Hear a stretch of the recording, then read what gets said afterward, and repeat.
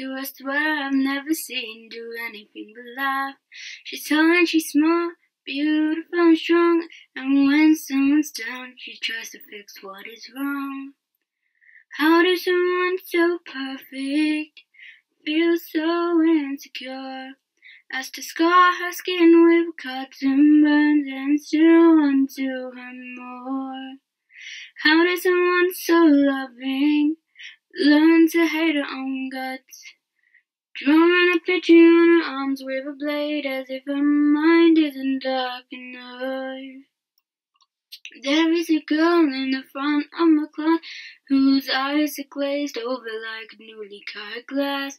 The ghost of a smile hints at her face as she laughs as they tell her who's on first base. How does someone so perfect feel so insecure as to scar her skin with cuts and burns and still wants to have more?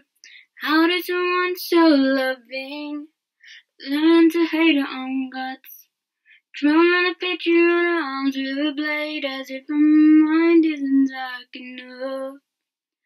There is a girl in the front of my class who said that you find it rare to see a smile or laugh. Her friends tell her jokes like the one with the guy, but all she does is close her eyes and enter her mind.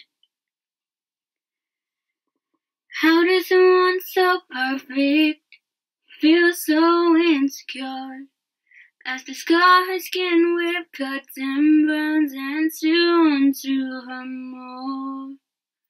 How does someone so loving learn to hate her own guts, drawing a picture on her arm with a blade as if her mind isn't dark enough for her imperfections?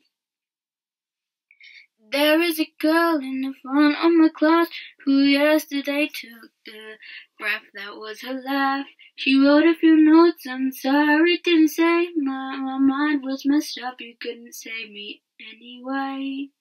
And to the girl in the back of the class who feels the way I did, how does someone so perfect feel so insecure as to scar her skins with cuts and burns and still want to her more?